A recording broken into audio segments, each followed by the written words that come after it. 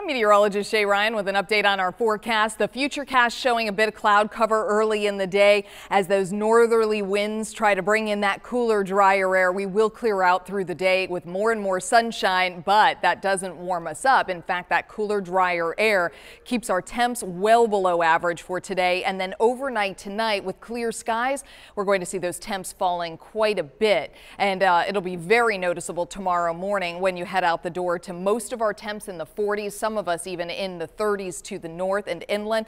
We'll be topping out in the 60s today, tomorrow, and Wednesday. We'll finally make it back to the 70-degree mark on Thursday. And then those temps will be coming up and warmer than average for Friday and Saturday. Sunday, it all turns back around as our next front rolls through and gives us a good chance for some showers, especially in the evening. I would say late afternoon to evening is when it's timed at right now, but we'll keep a close eye on it and keep you posted as we get closer.